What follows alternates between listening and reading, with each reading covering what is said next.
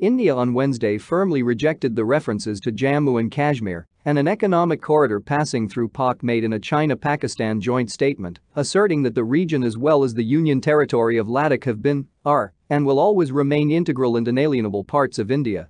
Regarding the reference to the China-Pakistan Economic Corridor, CPEC, in the statement, External Affairs Ministry spokesperson Arindam Bagchi said India has consistently conveyed its concerns to China and Pakistan on the projects.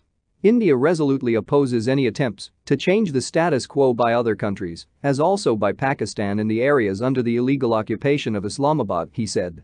In response to a media query, Bagchi said India expects the parties concerned not to interfere in matters that are internal affairs of India.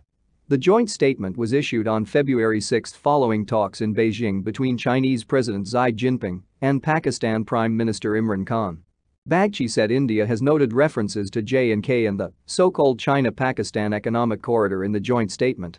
We have always rejected such references, and our position is well known to China and Pakistan. In this instance too, we reject reference to J&K in the joint statement. The Union territory of J&K and the Union territory of Ladakh have been, are, and will always remain integral and inalienable parts of India, he added. On CPEC, Bagchi said we have consistently conveyed our concerns to China and Pakistan on the projects in the so-called CPEC, which are in India's territory that has been illegally occupied by Pakistan. We resolutely oppose any attempts to change the status quo by other countries, as also by Pakistan, in the areas under the